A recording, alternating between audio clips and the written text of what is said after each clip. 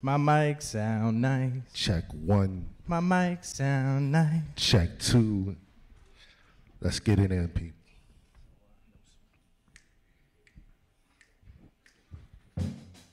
Yeah. People, they lie for it, they die for it. To get a loan, something to go apply for it. Sign their life away on the dotted line for it. In the past, people committed murder crimes for it. Thug rappers be spitting the murder rhyme for it. Trying to get you gas off the chains they sport it. Then you looking at them like, yo, I can't afford it. Why they steady flossing, trying to leave your brain distorted? It's that money, it's that wealth you can't handle. Don't let the cash play you like a download sample. Soon they gonna start to implode and dismantle. They never rapping hip-hop with a positive example. When homeless people walk the streets of Panhandle, we walk around in $100 jeans, seats, and sandals. I was viewing hip-hop as a fad or novelty. I'm inspired to poor, lift them out of poverty. Each one reach one is what it's gotta be. Not just grabbing mics, ripping for the freaking dollar fee.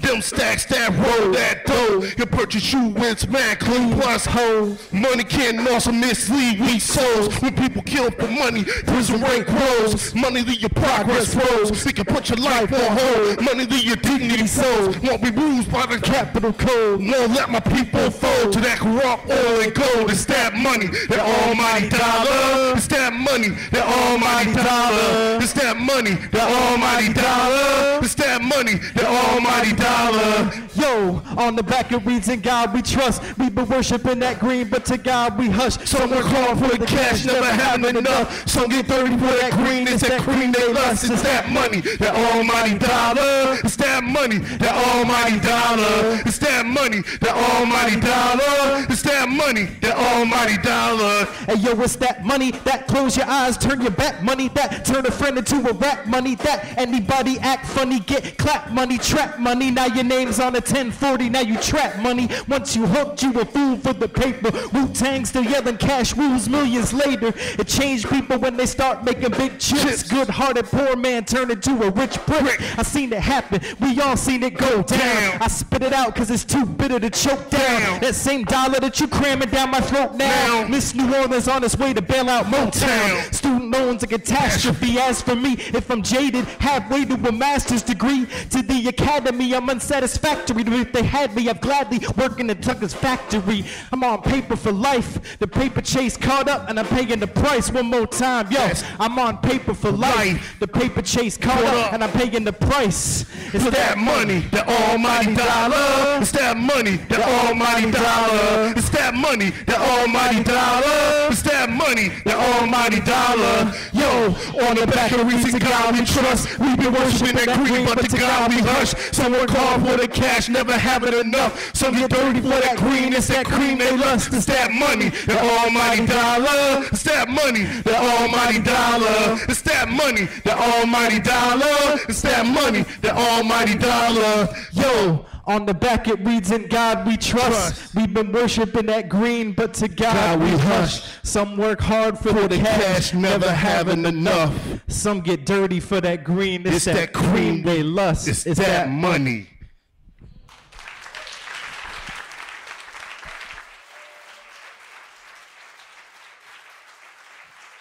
Good afternoon.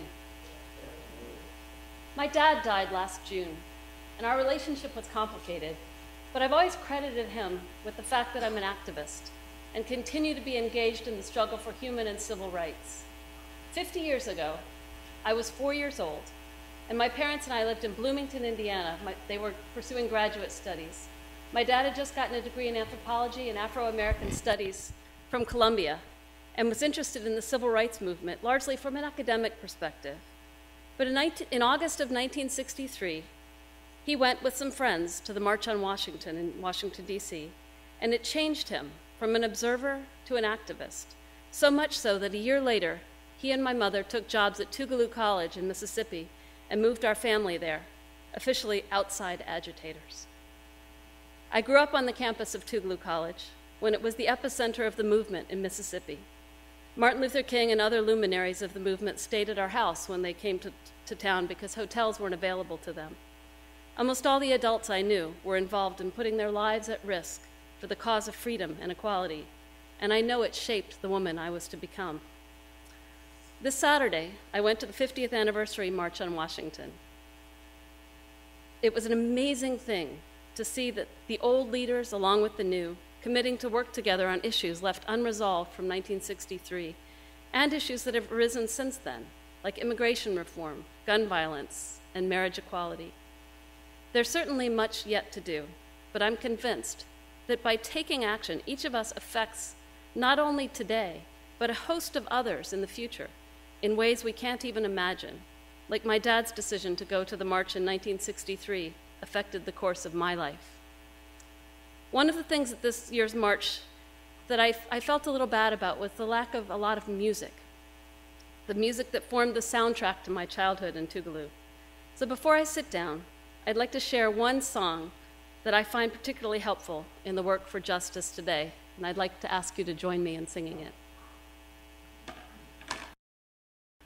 Ain't gonna let nobody turn me around, turn me around, turn me around. Ain't gonna let nobody turn me around. Keep on walking, keep on talking, marching up to freedom land. Ain't gonna let segregation turn me around, turn me around, turn me around. Ain't gonna let segregation turn me around. Keep on walking, keep on talking, marching up to freedom land. Ain't gonna let nobody turn me around, turn me around, turn me around. Ain't gonna let nobody turn me around. Keep on walking, keep on talking, marching up to freedom land. Thank you.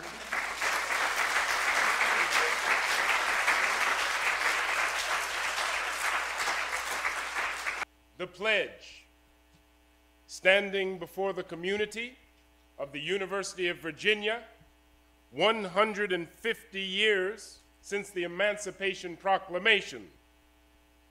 I affirm my complete personal commitment to the struggle for jobs and justices for all Americans. To fulfill that commitment, I pledge that I will not relax until the victory is won. No relaxing. Till the victory is won. I pledge that I will join and support all actions undertaken in good faith in accord with the time-honored democratic tradition of nonviolent protest, of peaceable assembly and petition, and of redress through the courts and the legislative process. I pledge to carry this message of this commemoration to my friends and neighbors back home and arouse them to an equal commitment and equal effort. I will march. I will write letters. I will demonstrate, and I will vote. And I will work to make sure that my voice and those of my brothers and sisters ring clear and determined from every corner of our land. I pledge my heart and my mind and my body unequivocally and without regard to personal sacrifice to the achievement of social peace through social justice. How do you pledge? I so pledge.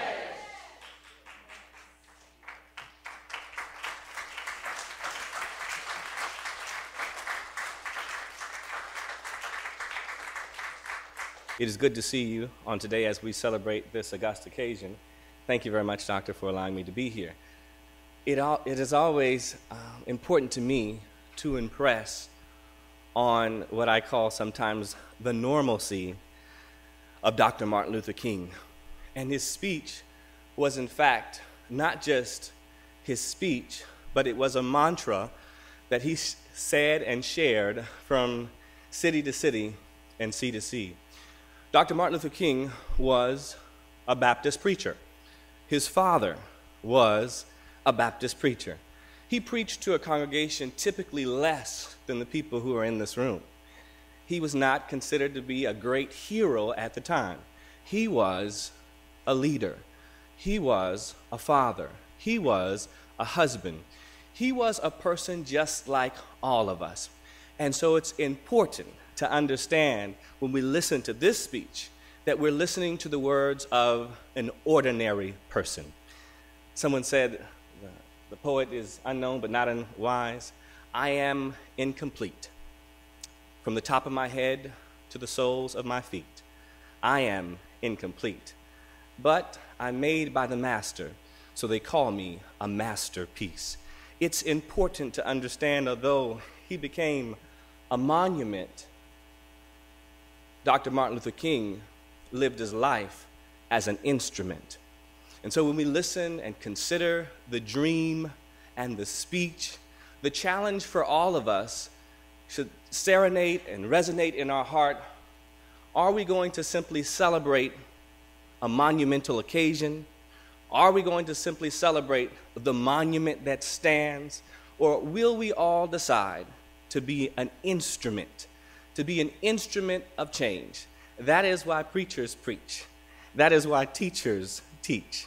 That is why people do what they've been called to do, because they believe that they've been made to be an instrument of change. So the truth is, like the poet said, what happens to a dream deferred? Because all of us have been given a dream. And if we grab a hold of our dream like Dr. King did, then our dreams will not be deferred. They will not sag and explode, but great things can happen because all of us will be instruments of change in high places, other places, low places, and all the places, because all of us recognize that we have a dream, and that dream is to be lived out as instruments, doing something to make a difference every day of our life.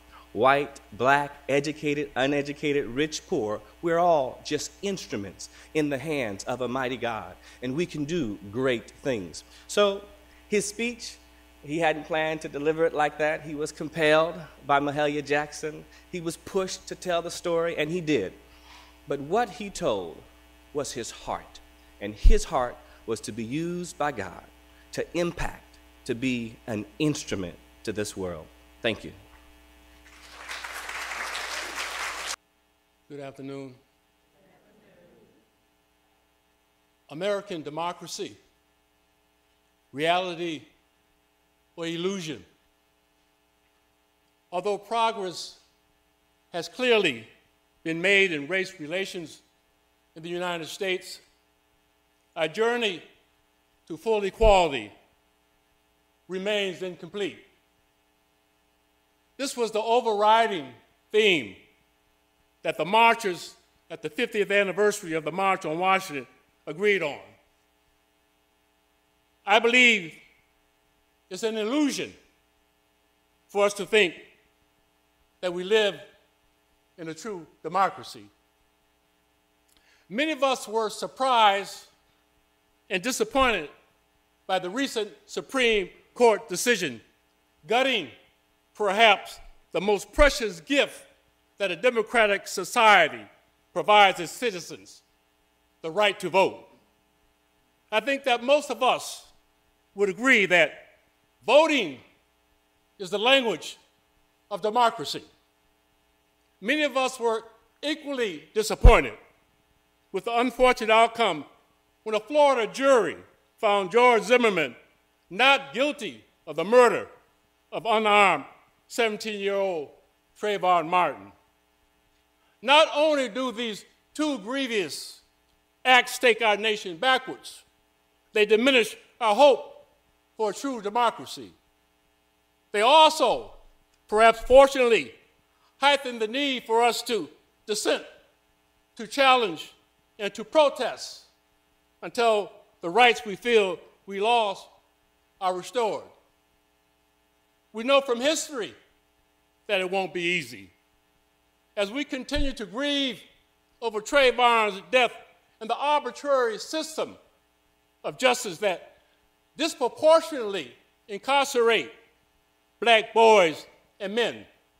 We need to sharpen our focus and find sustainable solutions that will protect the lives of black and poor males in American society. One viable strategy is for us to pay more attention to the education system and insist that our youth have access to alternate ways of learning. To make a real difference, we need to remember that we are all leaders in our community. Your name doesn't have to be Al or Jesse, nor do you have to be appointed by the citizens of your community. The NAACP, with its history of challenge and protest, must do more. We will do more. Our role becomes even more important.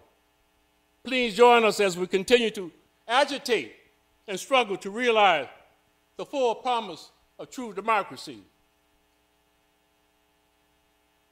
In these dark days of uncertainty, I'm inspired by the historian Vincent Harding's statement. What King and other spiritually grounded leaders in the movement were trying to teach was that our ultimate goal is to create a new America. An America where blacks and whites, as well as people of all colors, could come together to find common ground for the common good. It's not difficult for most Americans to understand that if you believe in a true democracy, it's worth fighting for, and it's not going to be given to you without an all-out effort and undying devotion. We must challenge ourselves to take a seat at the table and then stand up and answer the call for justice and civil rights. And we must keep dreaming.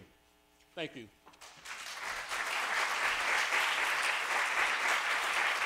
I have a dream or a dream deferred.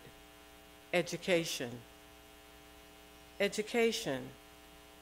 Is it a dream, a right, or a privilege? I have a dream of achieving an education. Public schools closed in Prince Edward County, Virginia, 1959.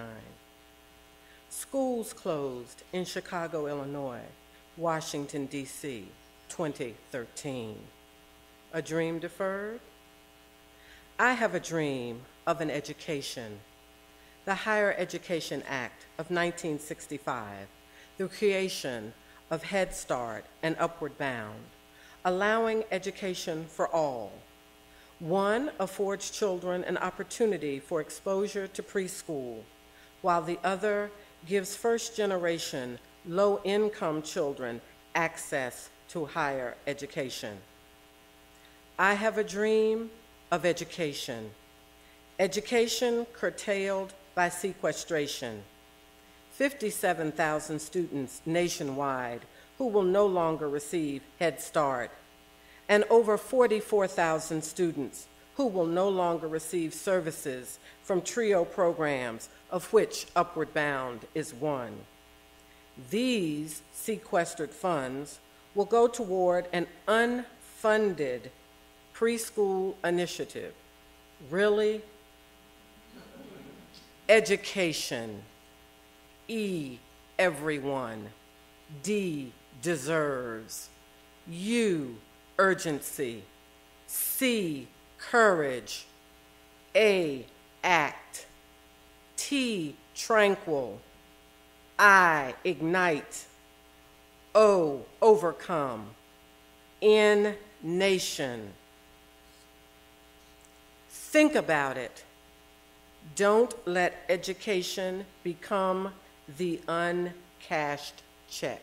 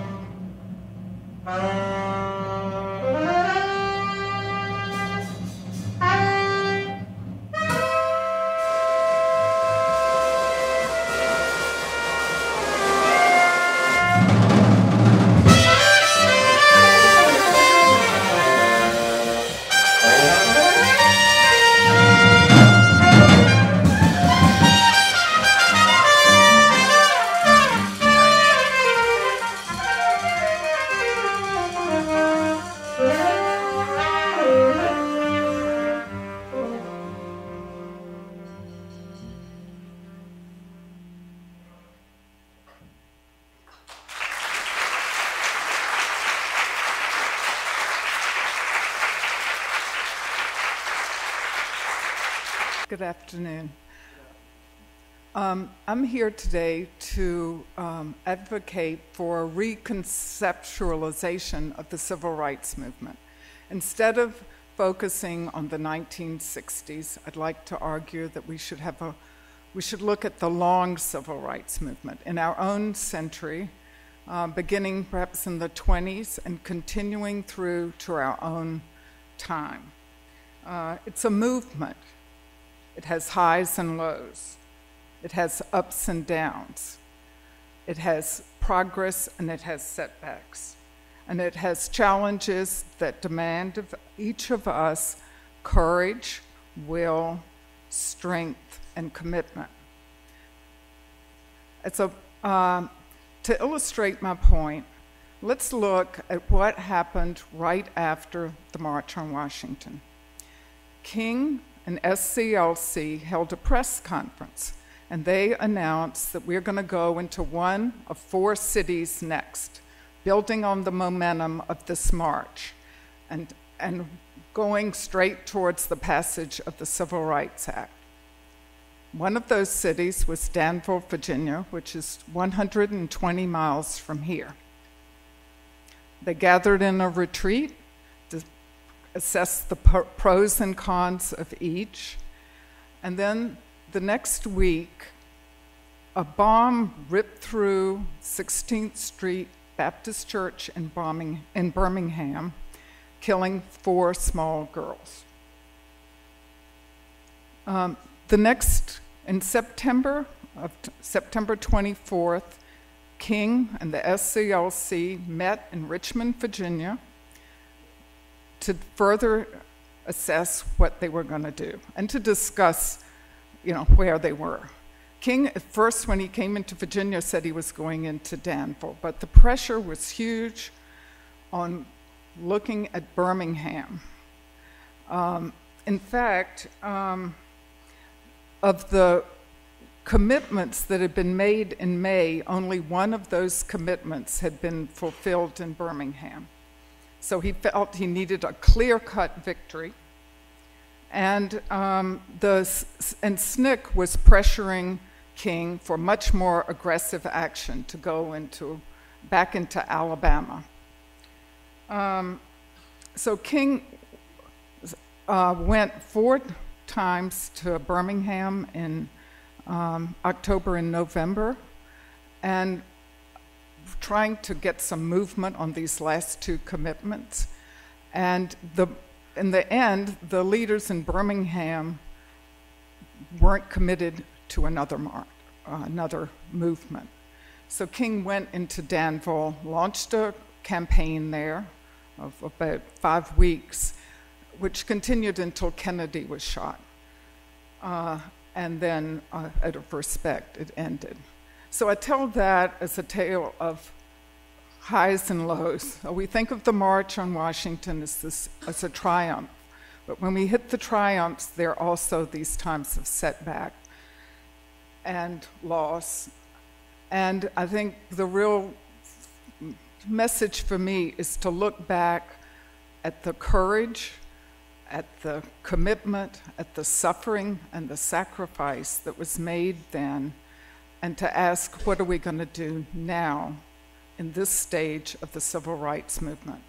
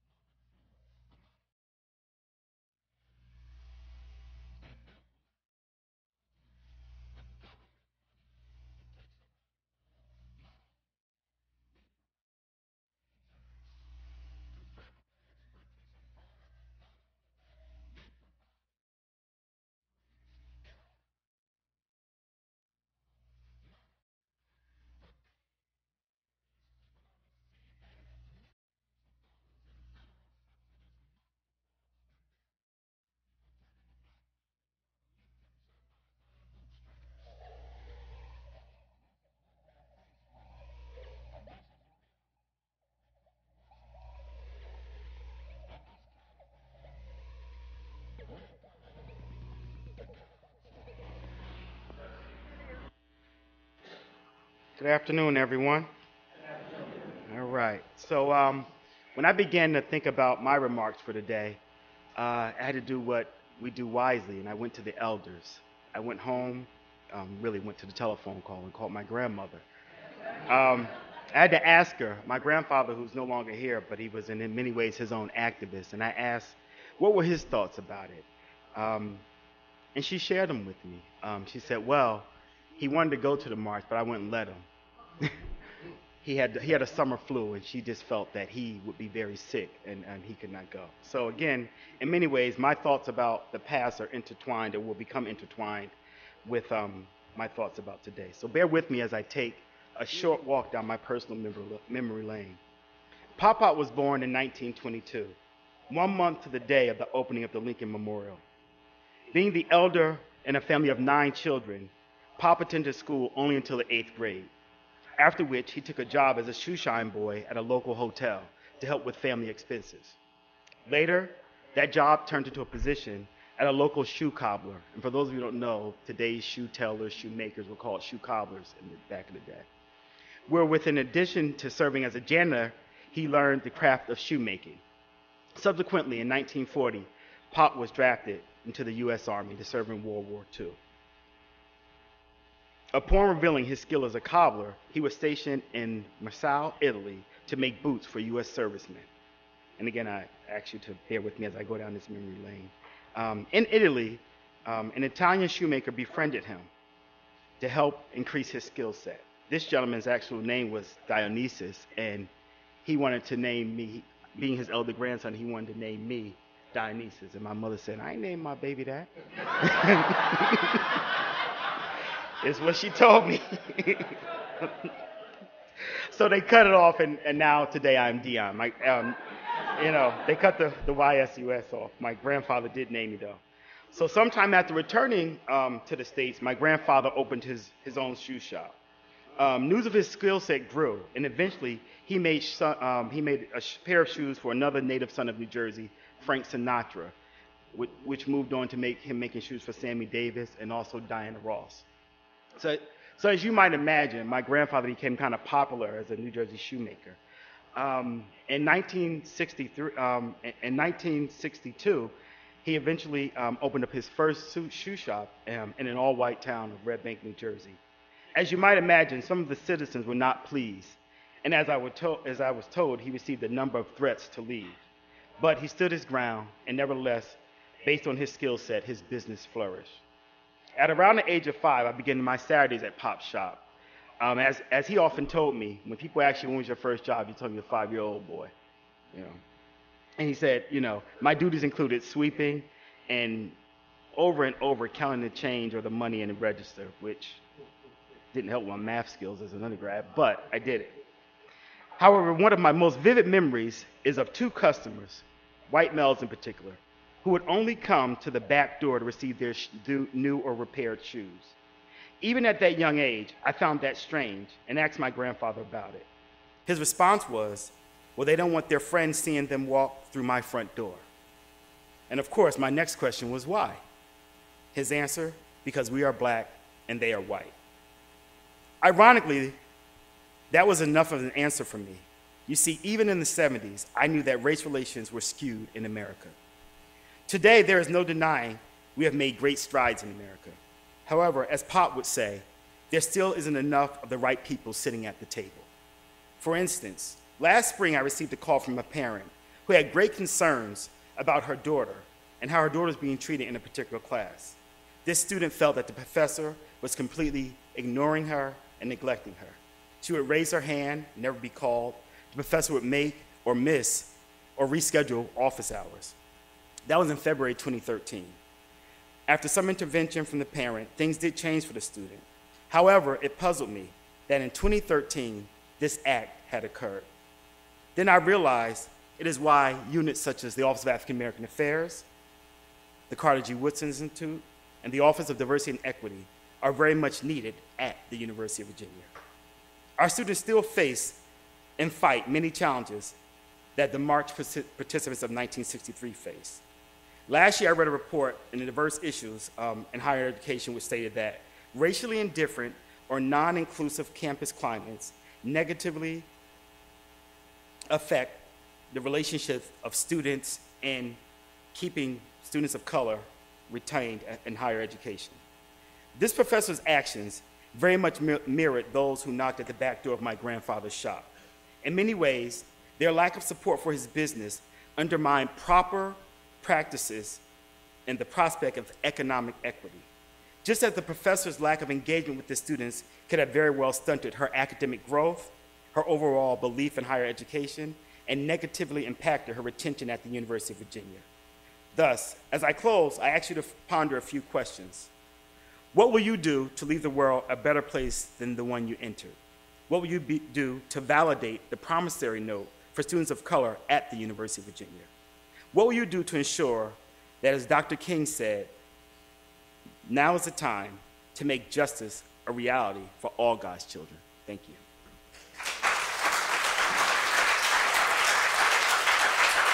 Hello, everyone. This morning, as I was thinking about what I was going to do tonight, I pulled out a book I've had since childhood. It's a picture book about the life of Martin Luther King Jr. And at the end of that book, it talks about how he didn't get to complete his dream because someone killed him. But there are so many people who are still around who believe in that dream who will bring it to pass.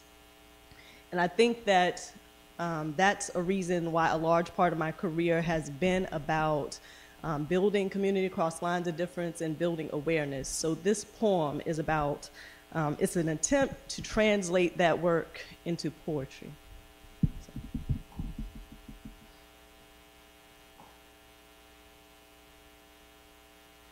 I untangle hate like knotted shoelaces, persistently tending to one tangle at a time. Each intricately interwoven entanglement requires special care, demands my concentration, patience, commitment. These knots did not tie themselves. They came from other people's hands, hands that were hasty, hands that thought little of the delicate strands that hold us together as community, greedy hands with arrogant intentions that overlook the impact of their movement in the world. I understand the complexities, but understanding doesn't relieve the strain and cramping of the task. As each issue unravels, another underlying difficulty is discovered, reminding me how hard this work is. I do not give up. I work meticulously, transparently, deliberately, providing mirrors so others can inspect themselves, removing barriers inhibiting us from seeing each other, looking into my own eyes for resistance. I listen to the stories. How she was called trailer trash growing up, and now she overspends her credit card so she can fit in. How anger is as constant a companion for him as the number of times that his brown body provokes white women to clutch their purses and cross to the other side of the street. How she was raped and assaulted, but never told anyone, preferring to live in the silent shame of believing it was her own fault. How he hasn't felt safe here since 9/11 equated his face and his religious garb with terrorism, and he isn't even Muslim.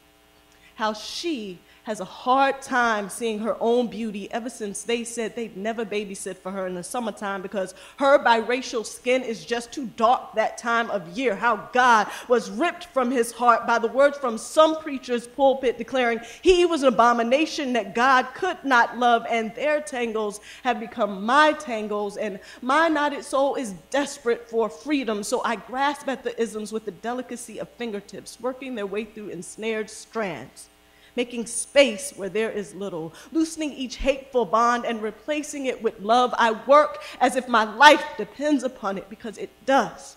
My life and the lives of so many others distorted into matted mess need this, need others with unwearied hands to undo the years of untruth, unfairness, inhumanity. I am no superhero. This work requires the ordinariness of making mistakes and asking forgiveness, getting close to the ground where our lives are repeatedly tripped up, kneeling down into the soil where generations of overlapping silence, unintentional hurts, and deliberate discrimination have intertwined injustice, what we now know as normal. It is work we all must do. But it is work we will not do as long as we are comfortable. So I pray your feet like mine grow weary, blistered, and bruised by the status quo, that you feel the painful binding cords of bigotry, and that it takes your breath away, that the sight of the bright red burns of bias stops the steady beat of your heart for just 1 second. Then, and only then, will the hope for a free world, a just world, become real. Then and only then will we realize we are all bound together by a common cord and live fearlessly knowing we are all one.